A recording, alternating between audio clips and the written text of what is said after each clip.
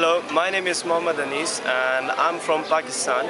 I'm a student of UNMC Nottingham University Malaysia campus, and I just attended Matthias' talk, which was a very interesting talk for me, as I went for the talk just for the sake of my friends, because they invited me. So when I went there, I was expecting a very boring talk, not a very interesting one. But when I sat there for a while and I started listening to it, and I really got interested into it actually. And the way he presented the facts, the way he gave the presentation, the way he talked, it was very, very motivating for me.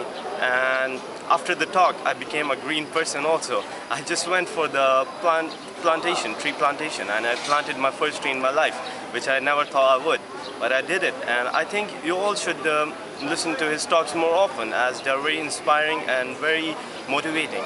Thank you.